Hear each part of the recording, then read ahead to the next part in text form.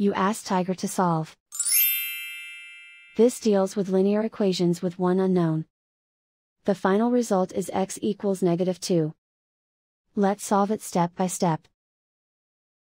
Group all x terms on the left side of the equation. Subtract 4x from both sides. Group like terms. Simplify the arithmetic. Group like terms. Simplify the arithmetic. Group all constants on the right side of the equation. Subtract 3 from both sides. Simplify the arithmetic.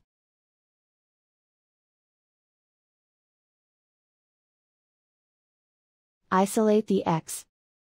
Divide both sides by 6. Simplify the fraction.